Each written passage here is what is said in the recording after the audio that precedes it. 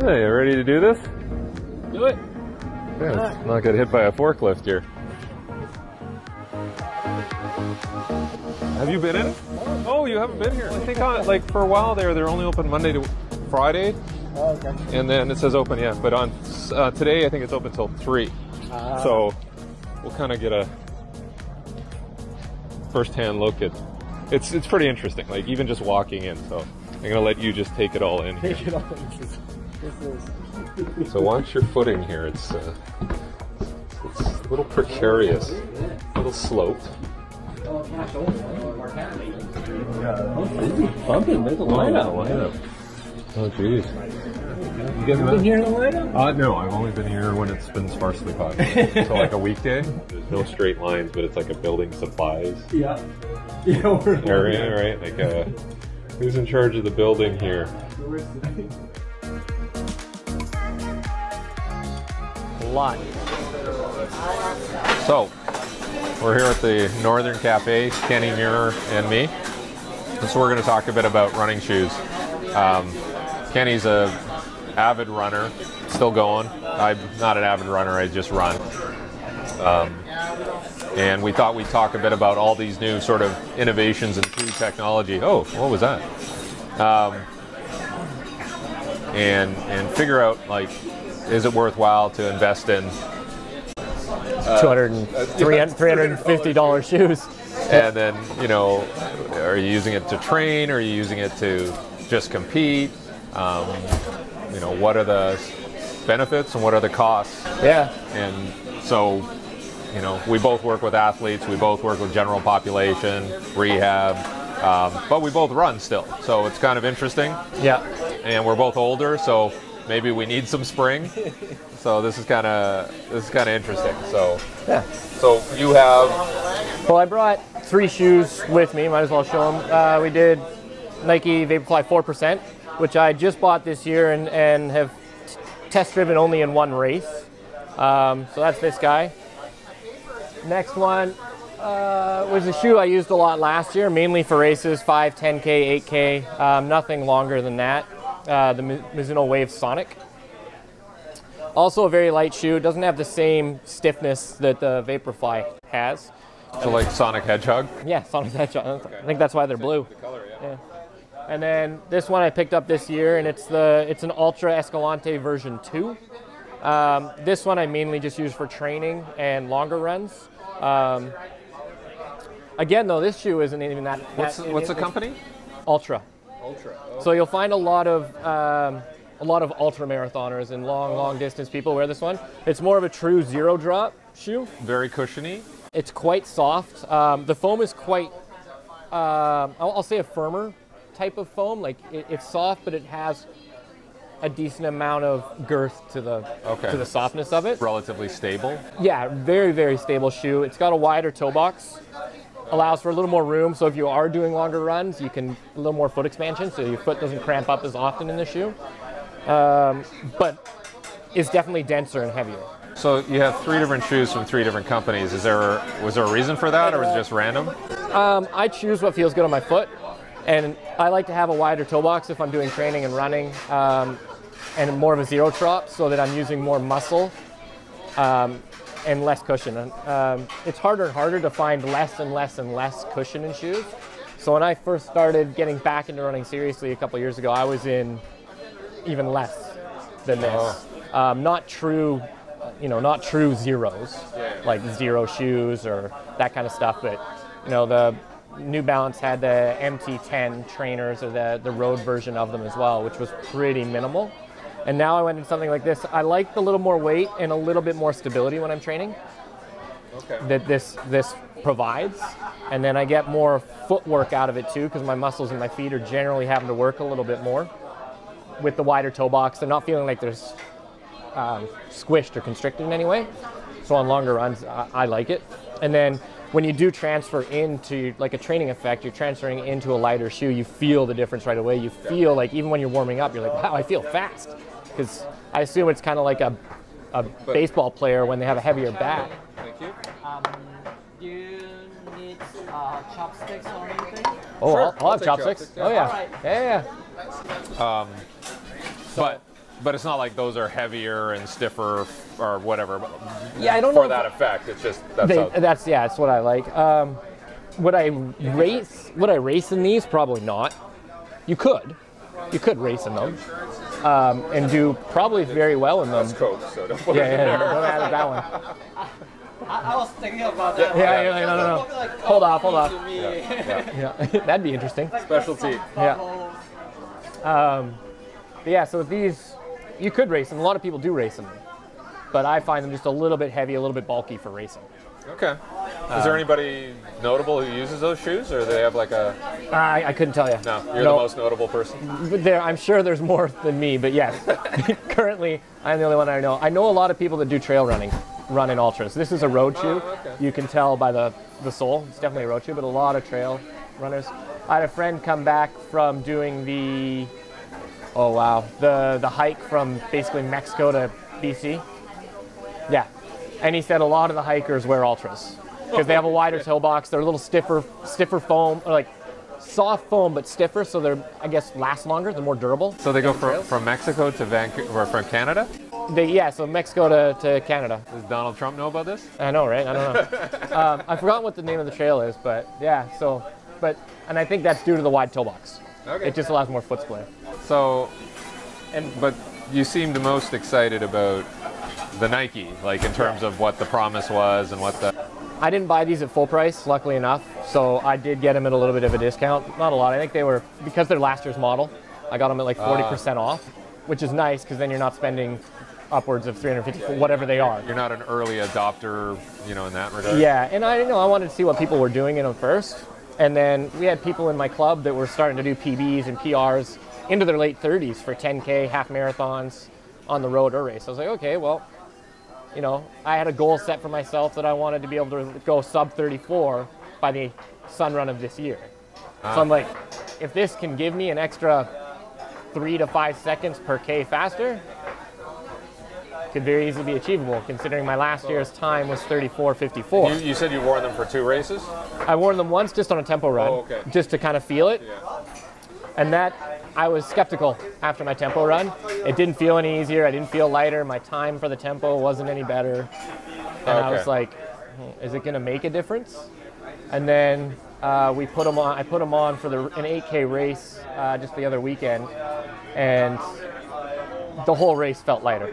Really? Yeah. So 2 weeks prior, I did a 8K flat 8K sea level race in these shoes. And there's probably a couple other variables that might have been in play, right? I can't say exactly. About that, yeah. And so I ran a 29:10. I was like, okay, that's usually my racing shoe. I thought I was going to be in around 28:30 shape. Just didn't happen that day. And then literally 2 weeks later, put these guys on. Felt really weird warming up in them. They feel very soft, unstable, unbalanced. But as you start picking up your stride speed, everything seems to stabilize, and you can actually feel the more rigid flex in there, kind of almost propelling you forward in a way. And so when I finished that, I didn't look at my watch the entire race. I didn't want to know what anything was. I wanted nothing to be like mental or this, or like, hey, I'm going fast, or oh, I'm going slow. I finished the race in 27:47. So I took off a minute 20. So there's, even if I was in 28:30 shape, that's still a 30-second improvement over 2 weeks. Yeah. You're not going to get that.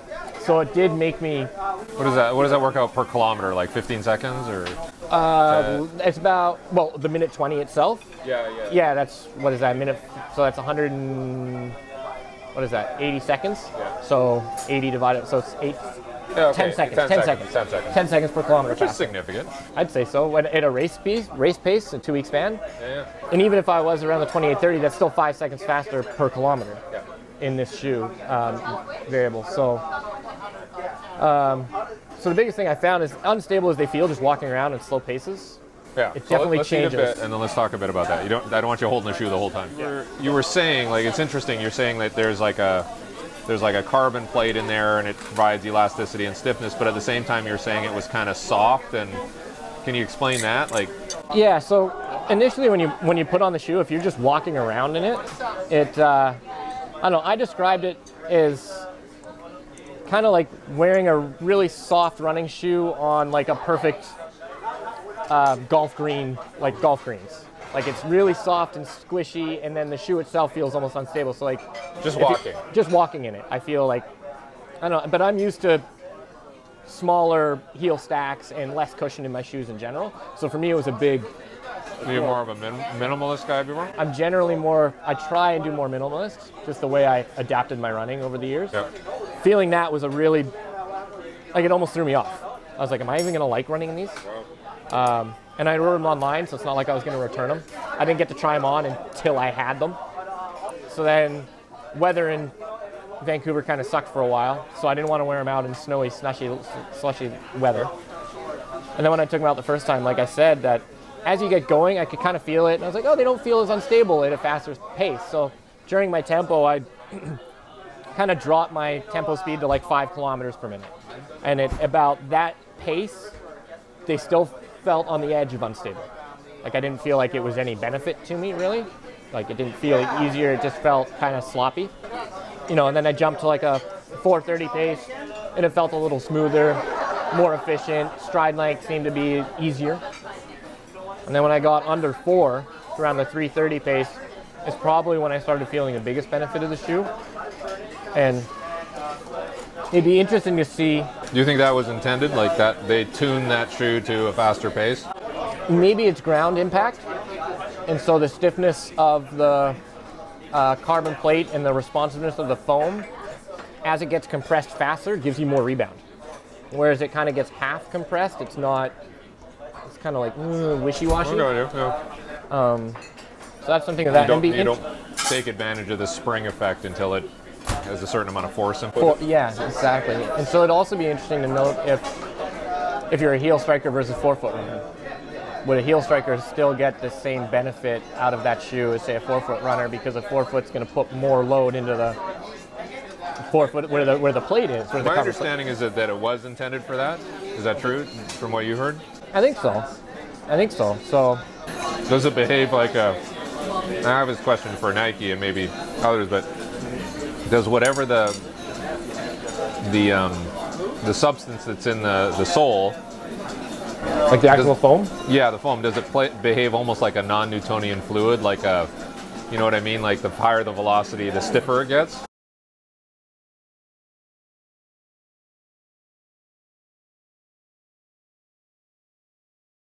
I think so. That's kind of how it feels like when silly putty, right? Yeah, that's kind of how it feels when you're running faster, at your faster speeds. Like you even notice that. Let me know how hot that is. Yeah, I'm gonna let you be the early adopter for the hot sauce. I'm risking their house-made. Is it okay? I'm not sure what it is exactly, but You want some milk? I enjoy some kick, so we'll see. We'll see how it goes. So, but yeah, it definitely has that feel. You go faster, it seems to firm up the shoe, and I don't know if the carbon plate also plays an effect in there. I don't know. It's an interesting feel. It's different than any shoe I've ever worn, by far. Yeah. Well, have you heard anything about? Are other companies also doing this now? Like, is it basically a space race? And like, okay. Yeah, there are. 2 other companies, I believe. Brooks is releasing one. I think Asics might have a carbon plate already out. Okay. New Balance probably too, or? I don't know if New Balance is quite there yet, but I want to say Saucony has one that might be released in April. I think it's Saucony. How about Hoka? Hoka? They're known for like having the pillowy soft. Yeah, well, Hoka's an interesting band because they also did a racing flat as well. Oh wow! Okay. Here we go. Great. Thank you. Yep, got ketchup. All We're good. right. Yeah. Let me know if you need anything.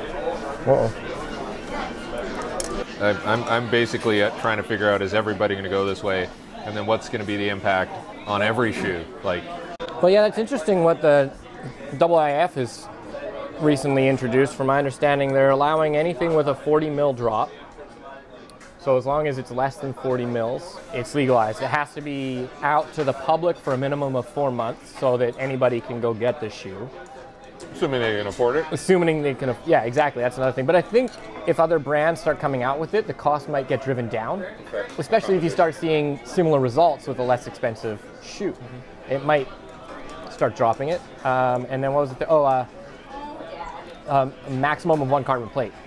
Now, what are they gonna start cutting shoes open at the end of races to determine if it was a 1 carbon plate? I don't know. That's awesome. What they're gonna do. It's like cutting your seats open at the border. Exactly. They have full reign to destroy your $400 shoe. Like, like they do in mining, they just do a core sample. yeah, just go. Yeah, maybe that's what they do, right? And what was interesting in the 8K race I did, there's a couple of people in the new Vaporflies, and another guy who ran in the Vaporfly, and one other guy in 4%. That day alone, 3 of us had personal bests, and wow. 2 of us had just worn the shoes for like the first time ever in a race. So that's the interesting thing to me is that at first I'm like, okay, so you're doing this for people who are in the Olympics and whatever. And I said, well, the average consumer really care about having this juiced up shoe? And apparently they do. Like even the average person wants to run their 10K faster or whatever, show people up at the gym. I don't know. By any means necessary, right? And if it comes, some people, if you have, I don't know, I think of it kind of as in like the biking community, lighter bike. That's true. Lighter this. Which is very equipment focused. Very equipment focused. And so, and there's a lot of people out there that aren't great cyclists, but they'll spend the money and be able to save 5%, 10% off the time just because they bought the $10,000 bike. Compared to somebody that might be more fit, can't afford it. Like, are we going to create an elitist running group? Like, oh, you can be great, but only if you can afford this $1-priced shoe. Well, at first that whole like sub 2-hour marathon thing, it was kind of interesting because I'm like, okay, is this like a publicity stunt? Is this just a marketing push? And now that you kind of go back and you're like, well, yeah, like that makes perfect sense, right? It'd be no different than Honda putting a car in Formula One. Or even like in Ford versus Ferrari movie. Like Ford wants to win the Le Mans, so we're going to make a car so that people buy our cars. Yeah. It's kind of the same thing. Yeah, and look, everyone's running these records by our Nikes. Yeah, I get it. Yeah. But Nike was the instigator, was kind of the ones that pushed it, eh? Yeah. Well, I think they probably invest the most too, right? Well, the Olympics will be interesting. Like for those, I mean, if they're going to do it to the spikes too, it's going to be interesting. It's going to be like swimming now, right? Well, yeah, now I wonder if you're going to have... Well, I think they said there's no new rule. I don't know if this applies for spikes as well, but no kind of like prototypes going to be allowed to be worn. I don't know what the rules are with spikes, if it'll be the same. So they have to have that 4-month... That 4-month thing and available to the general public, so it can't be a special shoe for only one athlete. So they're trying to level the playing field in that sense. So if you're an athlete that's not sponsored by Nike, you can still go out and get that shoe and race in that shoe on that day, but then what does that look like for the sponsorship level? Yeah, the sponsor that you have, like, I remember back in the day when I was still competing, people would get sponsored like, I don't really like this shoe. So they'd rip the stripes off. Yeah. And then put the stripes of whatever company. I wonder if that's going to happen. I wonder if they can do that. Well, I know that there was, like when the Ons first came out and made a big push, the On Cloud shoes. And so there were some elite runners that were getting sponsored by them, but in their negotiation of sponsorship, they said, yeah, I will wear these shoes and train in these shoes and do this, but I will not race in your shoe. Oh, really? Yeah. So maybe that's going to be the new way they do things. Like, I love these shoes for training. I think this is the best. I love their product for their tights or for their socks or for their shirt. But for the race day, it might be different. Maybe that's how you start writing up these. That's interesting. So yeah. I really love your product, but it's not going to help me win. Yeah. It's the athlete's livelihood, right? They want to make money off the races or Olympic trials or whatever, so they got to have all the... They don't want to feel disadvantaged compared to the next runner. That's interesting. Well, it's really going to turn it into a technology battle, right? Yeah. In a way, it's always kind of been a technology battle. Whose new foam is going to be the best? Whose Nike Air Max? This is going to make you better doing this. Yeah, but those didn't actually work. No. But they finally found something that does. And whether it's the carbon plate or the foam, or maybe it's the perfect combination. There was an article in Fast Company in the magazine, and they were talking about, which is a business magazine, and they were talking about the Vaporflies and then in the running sense, but then they were also talking about basketball, like team sports, like, oh, we think that it'll make people feel fresher and more springy by the end of the game. But then I always think, well, what is the cost? What is, if it's making somebody springier, is it detraining qualities? Oh yeah. Like, I mean, you kind of suggested that when you're like, I would never train in these. That's the same. Yeah, that's exactly it. Is if you're constantly exposed to the same parameters, and like, you know, the Nike Vaporfly, I find it does help. It'd be interesting to see how it changed stride length as well, right? Because if you're still doing the same cadence, same tempo, with an increased stride length, yeah, you're going to be faster. Under the same. That's what I wanted to ask you. Under the same energy level. But No, I don't want you to geek out completely, but yeah. it would be interesting to monitor in your next couple of races. What is your stride frequency? Versus, yeah, because then you could calculate. You could do an average on length, right? And Have it on length, figure it out, right? So I probably have that data actually in my watch. It keeps tracks of steps. Yeah. It's an approximate. It's not a true pedometer. It's on my wrist, right? But You guys doing okay still? yeah, very good. Okay. So yeah, that training effect might. I feel like it would be lost if I just trained all the time and wore that shoe all the time. That's why I do like to train in a more minimalist shoe, because I feel like I'm getting more response from my overall musculature in my system. Like when I finish a long run, my foot's tired. Like the muscles in my feet tired. The lower soleus muscles are tired. The peroneals are a little bit tired. But I feel it more. And from what I've heard and read about like the 4% and the next percent, with a lot of just reading online blogs, whatever, is people that have done half marathons and marathons in them, their quads get trashed. really, They're saying their quads are absolutely destroyed by the end of it. I don't know if it's due to the steep angle and now it's changing their gait. And so it's forcing them into a different angle, and so they're just like the quads. Other people, I've heard their hamstrings get strained. And I don't know, maybe if depends on how they run. I'm guessing it depends on how they run. I don't know, I didn't watch videos, but you know, you're getting complaints. I haven't heard too much complaints of the calves yet, but they're probably out there. I just haven't read them. I assume there are. You almost have to do a longitudinal study on these people now. Like, Yeah. okay, well, you run faster, but what else happens? By the way, You like that? it's good. Not too much kick though. It's mild. It was good. Yeah, it was pretty mild. Yeah, not too bad. We still got lots of food here to eat, so Yeah. you can put it on everything. Dip my French fries in it. What do you got planned for, say, the next spring? Like, are you going to do some races in them? Yeah, I got a few races. I got a couple 5, 10Ks back to back that I'm probably going to do. Undecided yet. All road races right now. Yeah, it's just road season right now. Oh yeah, I'd never wear a Vaporfly on a track. I don't personally wouldn't. I'd stick to a racing flat or a spike. Way more response off the track with that stuff than I think you would out of a Vaporfly. You're only going to set yourself back if you want to be fast on the track. But you will still train in spikes on the track, kind of thing? Yeah. And as I'm getting older, I'm actually spending less time in spikes anyway. I just find It's hard on you. It's hard on you. Yeah, it just when you're in your late teens and early 20s, mid 20s, you can trash your muscles pretty good, and it no problem recovers pretty quick. When I put spikes on, and again, I'm not running fast, but I'll say run 30 meters. It's like scary. It feels scary. It's like, oh, I shouldn't be doing this. But my legs are going to get ahead of my body. Yeah. It's like trying to ride your bike. You're like, oh, I'm going to ride my bike without my helmet today. Ah. That's how it feels. Yeah. Yeah, don't do that. No seat belts. Yeah. Oh. I'm a rebel today. Look at me. Yeah. Did you get a new helmet, by the way? Not yet. I haven't gotten a new helmet yet.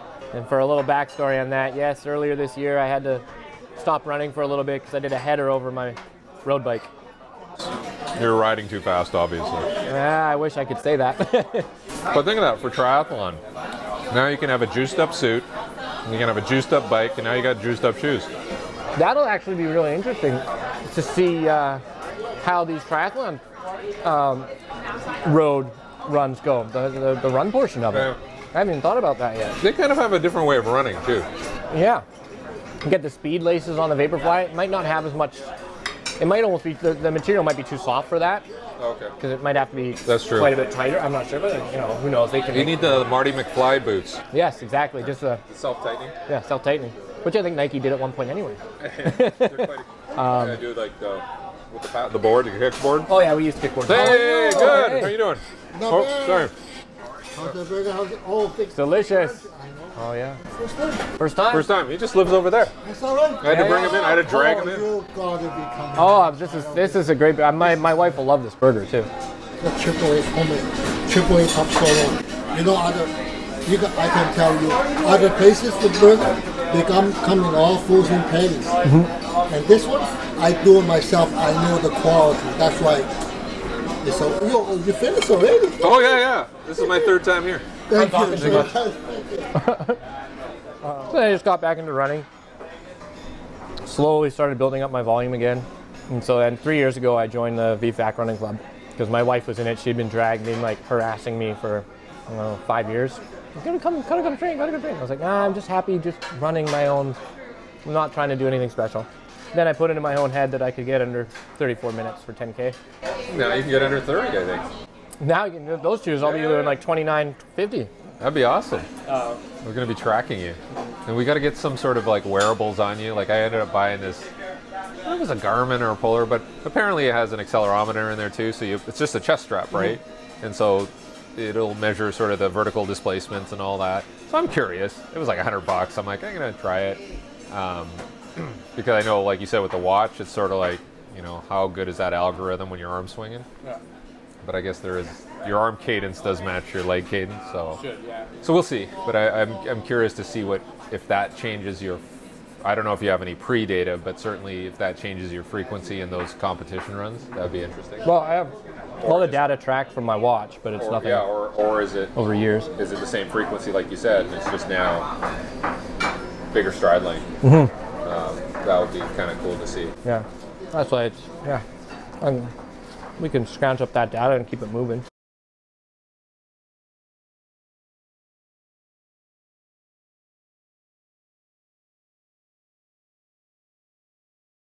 Well, they said the fellow who broke the 2 hour, there was a stat on his cadence, and I can't remember what it was, but it was about like it was just over 180 beats per minute, right? That's about the average. Like 3 strides per second. That's about what they want. You talk to elite coaches and people like that, like the 180. That's what they try and get the majority of the population to do. As close as you can to 180. Yeah. So like that three strides per second, or and then in sprinting it's usually like 4.5. So, yeah. which is interesting because it doesn't. I mean, it's 50% more. I guess I don't know if it's 50% faster, but certainly it's interesting. Yeah, true. Yeah, 50% more, 50% faster. Huh? Right, because if you're at 12 meters per second. Yeah. Well, I'll look into. I'll crunch those numbers, but it would be 8 meters per second, right? It would be. So that's kind of interesting. It does kind of match up. So.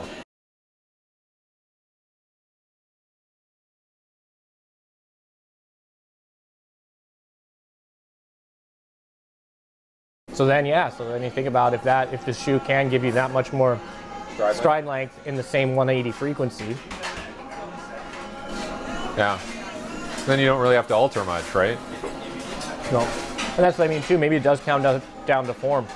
Because if somebody now is pitched even far forward than normal, how is that going to change? And and if you can make through a race without getting injured, your quads cramp up, hamstrings, calves, because of the change of shoe. So yeah, let's track your progress over the next 6 months. Well, yeah, I'm really trying to hit my under 34 by April, so fun run. Yeah, I don't think that'll be a problem. Yeah, we'll see.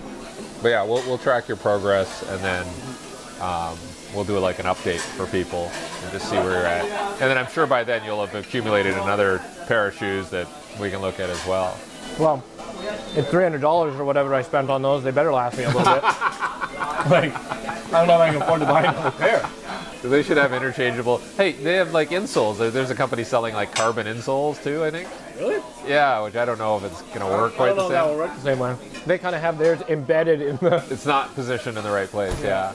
But there is a company I see it on Facebook. I can't remember what it's called, but oh yeah, buy these insoles and it'll improve your vertical jump and all this. I'm like, Oh, great. It is pretty interesting though, because there's been a bunch of shoes over time saying this will improve your speed, this and this.